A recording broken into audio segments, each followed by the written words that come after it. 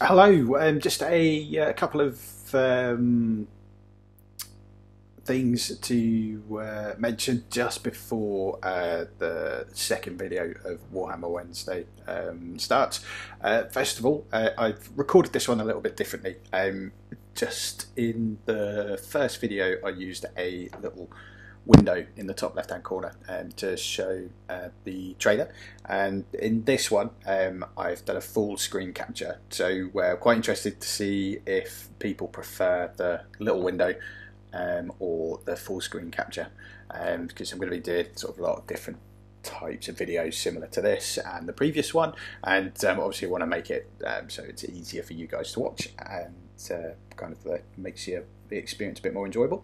And secondly, after recording this video, I'd put myself into a corner a little bit by saying I was going to release these on the Wednesday. The guys over at Warhammer did a Q&A last night, just on kind of which I think highlights some of the things that I talk about, and gives answers to some of the things that I talk about in this video.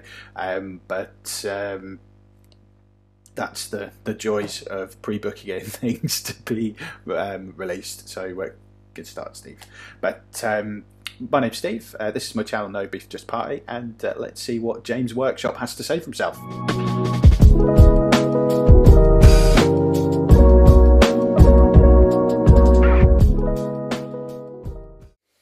Okay, so let's see what old Jimmy Workshop has to say about 9th edition.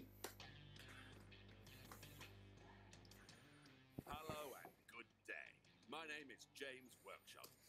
Okay, so I did mention just a quick observation. I did mention that this logo was new in my previous video. I think it's the first time they've changed it since 3rd edition, when it was kind of like more cartoony. But I like it. It's been getting, a few people have been having a moan about it, but no, I like that. It's yeah, it's a nice logo. Don't see what everyone's problem is with it, but yeah, just wanted to mention that what's that, 15 years? The logo's been the same. Like, it's kind of about time they changed it, you know. And I am here to tell you, yes, you, 9 great things about the new edition of Warhammer 40,000. Are you ready? You had better be. Now strap yourself in and let us begin. I love it when it rhymes. 1. Warhammer 40,000 has been polished to perfection. Thousands of hours of feedback and innovation have refined the game you love into a gaming experience as smooth as a Necron's shiny head. Okay, so Necron's shiny heads are very smooth. So where that's a direction I think everyone wants the new edition to go in. There's, I think, every codex that came out in 8th edition, 1 or 2 weeks later, there was an FAQ or an errata about like some of the rules. So having clear-cut rules with no wiggle room for exploitation or people just completely misunderstanding them is kind of what absolutely everyone wants with the game, and so I can't really see people having any issue with that. That's yeah, great to hear. 2. The most immersive system for narrative play ever. Oh, the all-new Crusade system links your games. Earn battle honors, experience, and new rules for your army. It's time to toughen up, kid. Take your recruits from green to me. I like that. That sounds a lot like the Path to Glory sort of way to play in Age of Sigmar. So if you're not familiar with that, it's a narrative campaign. You have a general that starts off with a couple of units. So the game starts small, and you, as your character progresses, gets like it says here, bigger and meaner. They attract more units, or they hire more units, or they get given more units depending on the narrative and who you use. and they can have access to more gear, they have access to more abilities, and it's just a nice way to kind of build an army as well. So I've got my Necrons kind of ready to go, chomping at the bit. So if I wanted to do, as there's a big green face on there, and I love orcs, if I wanted to do an orc army, I'd have a mega boss and build an army around that. So that, to me, as much as I love like competitive play, I really like the vibe that the ITC has, for example, and I just like tournament days. I think I would probably lean quite heavily into playing this format. I think it would be just a really good way, particularly for someone that's kind of quite new to the game, such as myself, to be able to sort of kind of get to grips with the game quite early as well. So yeah, I'm on board for that. And you probably heard the bin man then. Need to get a soundproof studio. Everyone loves command points, so now everyone gets more. Expect less soup and more super soldiers. Okay. Okay, so it's interesting that they used custodes in the picture there, as I think they're quite notorious for struggling to get command points without the use of soup. If you're not familiar with the term, soup is when you chuck in units from another faction that you can ally with. So with the custodes, for example, it would be, I think people would probably try and sneak in a detachment of Imperial Guard somehow to be able to kind of up their command points. You can then spend those command points on different abilities to kind of get your army working and sort of adapt to your play style and things. It'll be interesting to see how they do that. Will everyone start off with the same? I don't know. So we'll hopefully hear more about that soon. Tanks are back on track. Your armoured behemoth's been getting bogged down by pesky horrid grots or squishy gaunts. No more. Okay. Tanks can shoot in combat, blast foes at point-blank range, and keep on rolling. 5. Okay, so I know that is... I always found that a bit of a silly rule. So if you had a big old tank, and one way for it to be kind of taken out of action would be for your opponent to just kind of swarm it with like grunty units. It wouldn't make sense that tank couldn't shoot just because there were people in front of it. So I think that, yeah, it's a sense. Sorry, it's a rule that makes sense. So yeah, it's a rule that makes sense. If you run a horde army, though, that's not something that you'd be too chuffed with, I don't think, as it is a legit, at the moment, with the way that the rules are in 8th edition, it is a very legitimate tactic for you to tie up heavy weapon tanks with people that you didn't particularly have any interest in using in the game. You know, that you would just have units for tying up tanks. Now, you probably want to build your army a little differently if that's the case, as that tactic has completely gone. But it's a rule that makes sense to me. I think people might be a bit divided on it, though. The people that are going to be annoyed are going to be the horde people. The people that are going to love it are going to be the people that have 50 layman Russes sitting in a box at home. Yeah. But I think that's it. I think it's a good move. Terrain's been rebuilt from the ground up. Want to defend a building, getting bonuses while you do? Absolutely. Want to sneak up on your opponent using terrain to block their line of sight? We've got you covered. Want to run screaming at your opponent with your chainsword raised and a hymn to the Emperor on your lips? Yes, we do. Not completely relevant to this section of the video, but also, yes. So I like the sound of these terrain rules. Yeah, you hear it in every game store. People are playing against each other, and someone says, "Oh, I can see this person's hand, therefore I get to shoot him." I think that, you know, changing that and having something kind of more solid in there, I think is definitely good. I'm interested to see how that kind of sneak attack rule works. I think using terrain to be able to kind of sneak around the board, it sounds good for me, and to be able to kind of use those tactics to flank people. Are they changing the line of sight rules as well? So is it going to be kind of like an X-wing style line of sight? That's going to be interesting.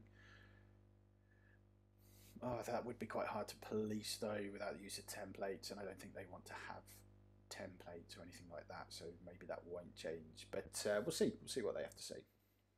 6. Warhammer 40,000 at every size of game. From lunch break combat patrols with your new army to crushing your friends beneath the iron boots of your full collection. We have balanced the scales. 7. I like the sound of this. As someone who predominantly plays smaller skirmishy games,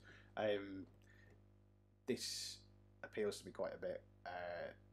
It is quite intimidating for someone who's quite new to play a game of 40k that's 2,000 points, because there's so much on the table, so many rules to remember, that having these smaller games, I think, like for someone like me anyway, and for newer folk, would be good. You get to grips with the game quite quickly.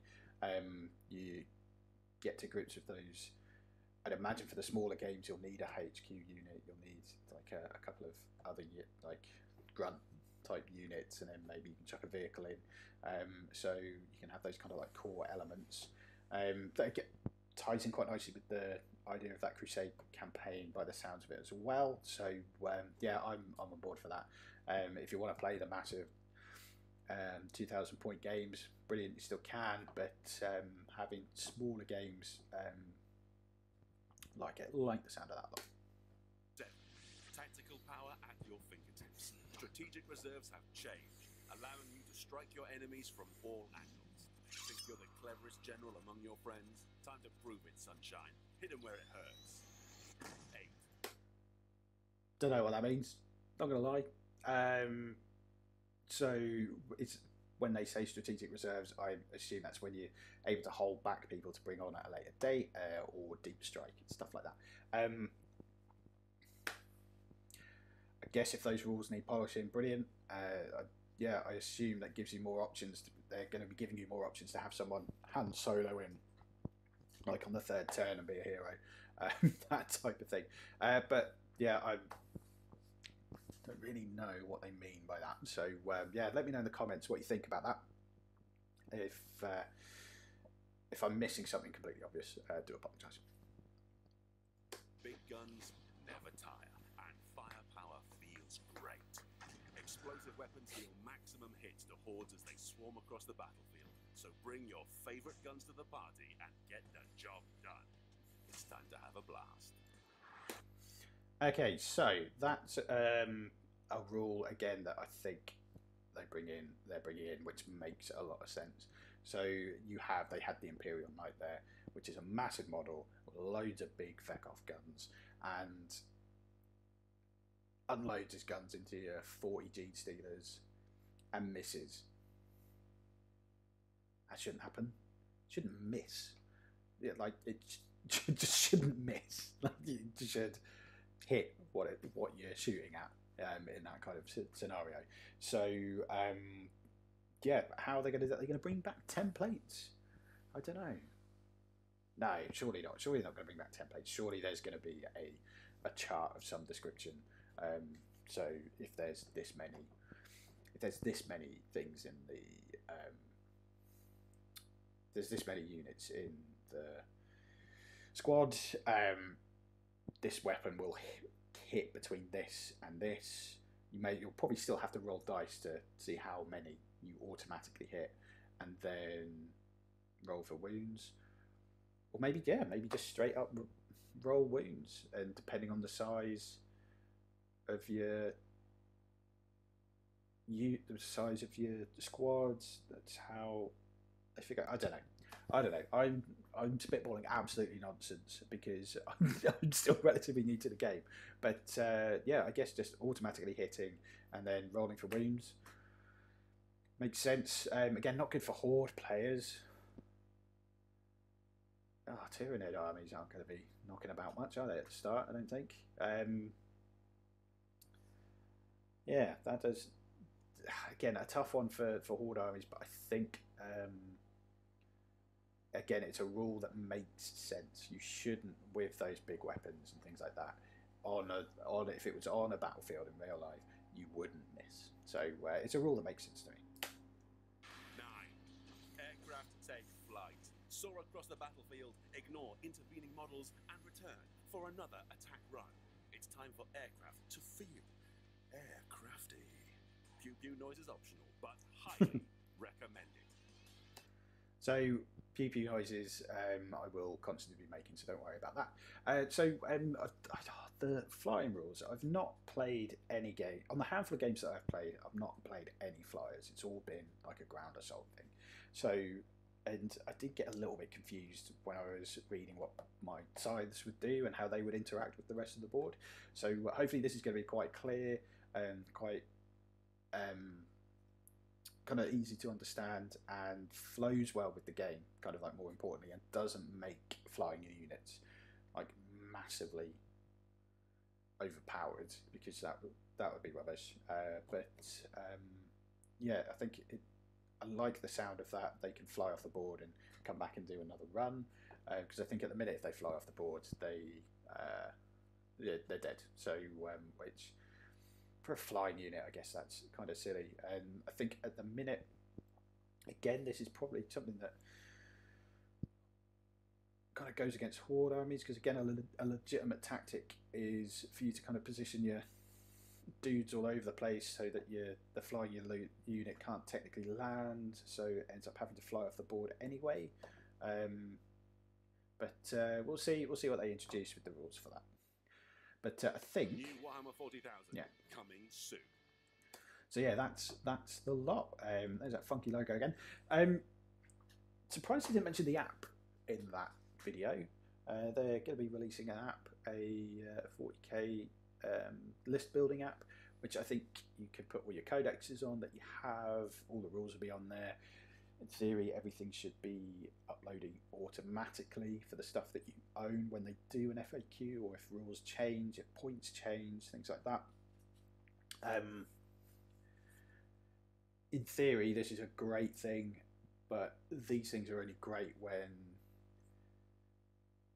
they work properly. And I think a lot of eyes on this working properly are going to be kind of snooping at it. They have an app for Warcry. It's not very good. They don't update it at all. So hopefully they'll be able to keep everything updated that way. But anyway, 9 great things about the new edition. Yeah, they're all really good. I think I'm quite excited about it. Waiting for more news just to find out when it's out, and obviously more news about all those models and things. So if you want to kind of keep up to date with my Warhammer Wednesdays, then do give me a follow. I'm going to be doing kind of like other like Warhammer content as well, as I do play Underworlds and I do play Warcry.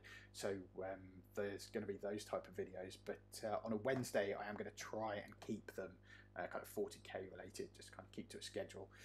But I do have an Underworlds video, so if that is your jam, I'll put the thing up there. Yeah, thanks for stopping by. Feel free to follow me on Twitter and Instagram. Same name, No Beef Just Party. But thanks for watching, and hopefully see you again real soon. Thanks a lot. Cheers.